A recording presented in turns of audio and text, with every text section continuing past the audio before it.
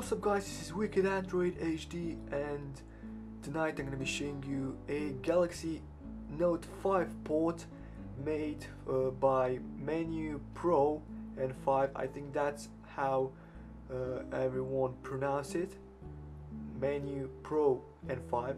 Either way, this is a Galaxy Note 5 port for the Galaxy S4. I found it on XDA, and I got also a request from one of my viewers to make this video. So I know I haven't been posting for a long time. Well, it's been about 2 weeks since I last posted on my channel, and right now, as you may see, I'm back and with a new way of doing reviews. So this review will be split into a couple of categories, starting from design, going to performance, smoothness, how it behaves, the battery life, of course, the features of this ROM, the pros and the cons, and yeah, that's how every review of mine will look next period of time. So let's start with the design. Okay, let me zoom in onto these important aspects of this beautiful AMOLED screen. So, since it is a port, a Galaxy Note 5 port, you will benefit as well as you would on a Galaxy S6 port. You will benefit of this beautiful app developed by Samsung called Themes and Theme Store. So this is a store where you can easily customize every settings, every icon, every color of your device, depending on what mood you're on what feelings you're on into that day. So I found it really interesting. I got a dark theme and most likely a light theme that seems to me that it's better than the default one and the stock one. This is a blue one. As you may see, I'll get to this theme. So take a look at the notification bar. It's all blue. So blue. Also the whole user interface is kind of blue. Even the wallpaper and the lock screen effect, as you may see. The icons have been heavily modified, as you may see. And yeah, so speaking about the design, I would give it a strong 9 of 10 rank, of course. So 9 of 10, I would say it is best. 10 of 10 for me is that kind of ROM which is highly customizable. And what do I mean by that? So you could by default set the clock into the center. You could change the battery icon. You can as you can do on ASP ROM. So that is for me a design category that deserves a 10 out of 10. So this, since it is customizable but not as customizable as an ASP ROM, I would give it a strong 9 of 10. So 9 of 10, it is really good. Let's get into performance, and I'll speak about how fast and how smooth it is, or if it isn't, I'll give you the reasons why I believe it isn't as I expect it to be. First of all, when you install a couple of apps from the Google Play Store, for example, you may observe from time to time that it is lagging. It's not such a big deal, okay? So it will lag on every device you'll buy. Doesn't matter if it is a Note 4 or Note 5 or Galaxy S5 or Galaxy S6, it will lag because it is Android, and Android is lagging from time to time. This is not the end of the world. It's not a major minus. It lags a bit. But if I will go into the recent app panel, as you may see, huge lag. And why does this happen? Well, I'll give you my opinion about this fact, about this lag. This is a Galaxy Note 5 port made for the Galaxy S4. Galaxy Note 5 has way better hardware, way better battery life, way better, has a bigger capacity if we speak about the battery life, but having a more advanced hardware means that it will be easier for the Galaxy Note 5 to run this than the Galaxy S4. So it's a port. You must take into consideration that this is a port, and it was ported from the Galaxy Note 5 that was running much better hardware features than your Galaxy S4. So lag is supposed to occur. So it's not such a big minus because you can't really fix this thing. Okay, sorry for my neighbors. I don't know. I think they're drilling something. So shut the fuck up. Okay, so sorry for the noise. I'll try and make me. I'll try and remove the background noise. Okay, so it stopped. So speaking about the performance, it is kind of good. It's like any other port. It's not the best, but it's what you get from a port. So what you expect, it's what you get. Okay. Speaking about the smoothness of this phone, as you may see, I'm recording this video at 60 frames per second, 720p. Sorry if I'm not recording at 1080p. It takes a hell of a lot of time to render it, but if we're talking about the smoothness, it is smooth enough to be your daily driver.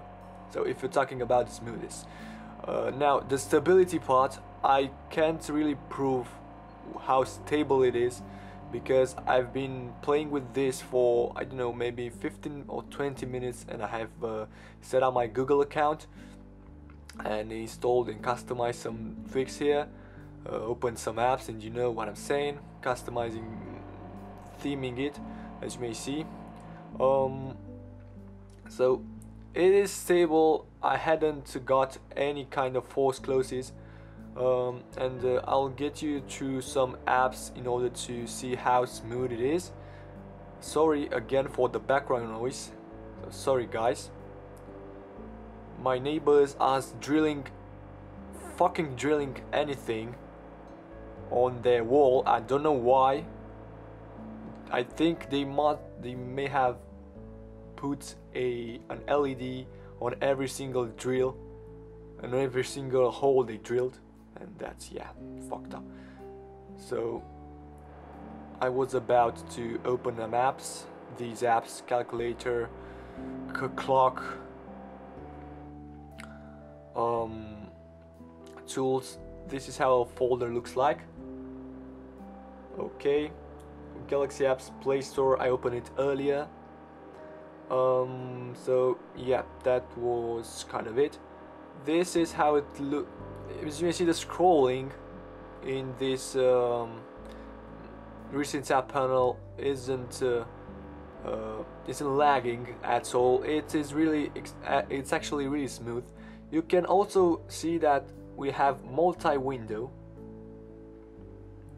so you can choose from many apps in order to open up multi-window. So this is how it looks like. Okay, let me zoom in. So multi-window is working. I must assure you that most of the features of this ROM are perfectly working, including we'll test the ultra power saving mode.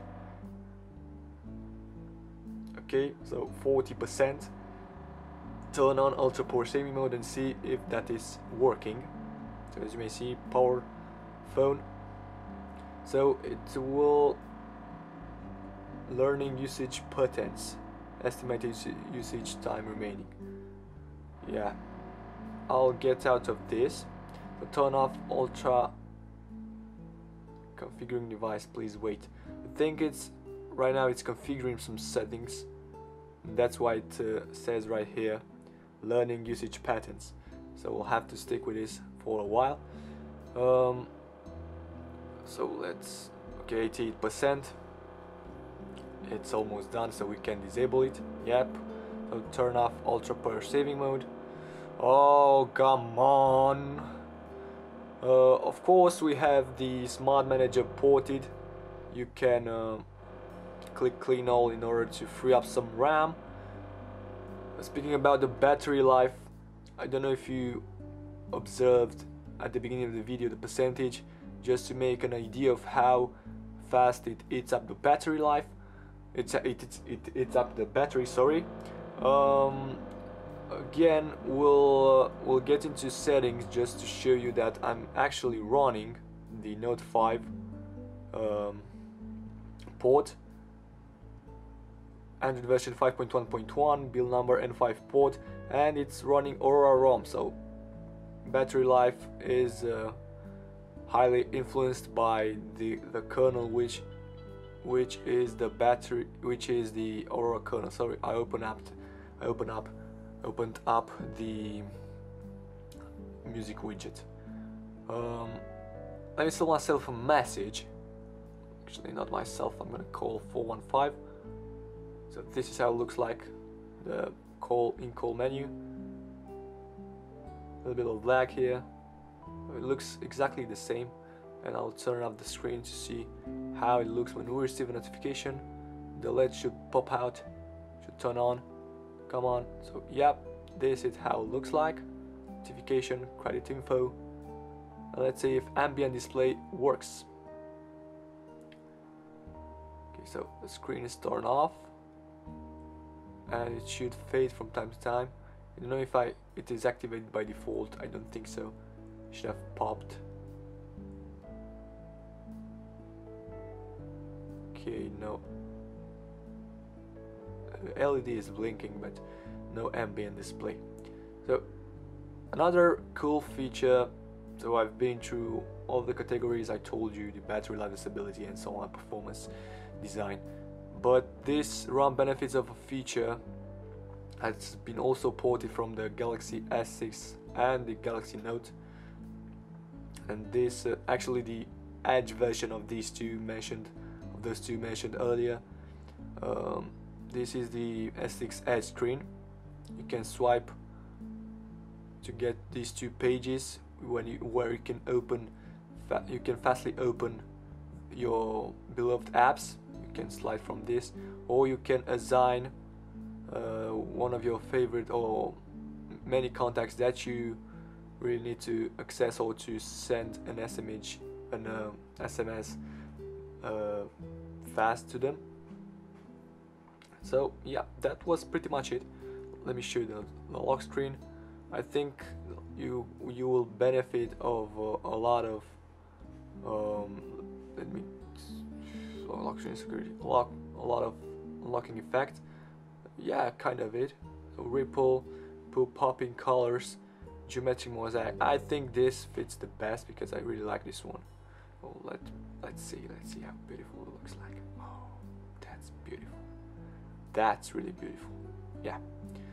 So apart from that, it's all the apps that this ROM comes with. That was pretty much it, I think. So this was the review of Note 5 port for the Galaxy S4. I hope you like it. If you did, please make sure to thumbs up and subscribe right down to my channel. By doing this, you'll keep me motivating this kind of stuff, this kind of reviews, and of course you'll be updated with latest updates. Yeah, I'm such a dumbass.